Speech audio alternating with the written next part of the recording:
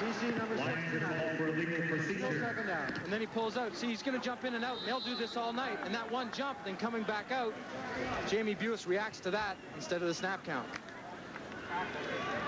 Frank Robinson,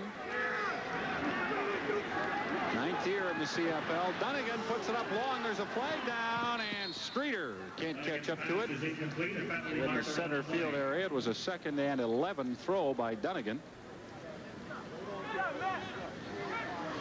But this time it's offside Hamilton, so the Lions will be back where they started at 2nd down and 6.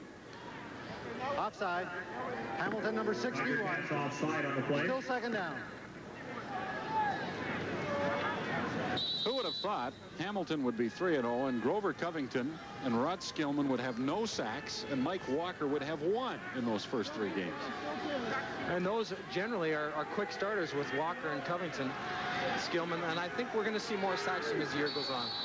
Another penalty flag as Dunnigan completes the pass, but Hamilton defenders had quit on the play as the whistle blew. Procedure this time, so it'll be 5 against the Lions, who came into the game with 42 penalties. That's 14 a game. They took far too many last year. Larry Donovan said a priority. Still 2nd down. A priority this year, Kevin Powell, the left tackle, was called for that penalty. A priority was to cut down on the number of penalties, but they haven't been successful so far. And I can't figure out, it must be just simply a concentration slipping a little bit. An offensive lineman knows the snap count. Defensive lineman watches the football. Dunnigan, quarterback draw. And he's tripped up just as he crossed the line, down after a gain of 5, and then a penalty flag comes down. Could be for a late hit.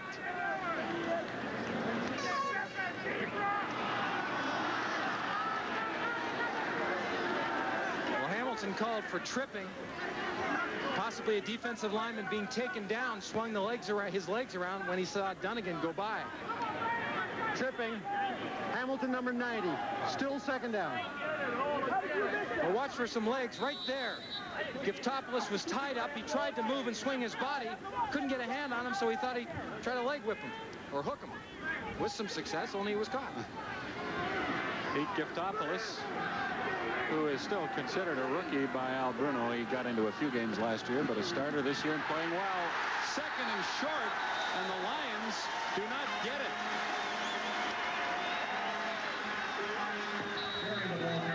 Well, that play starts with Darrell Patterson, the middle linebacker, moving to the left side, and then getting up quick penetration.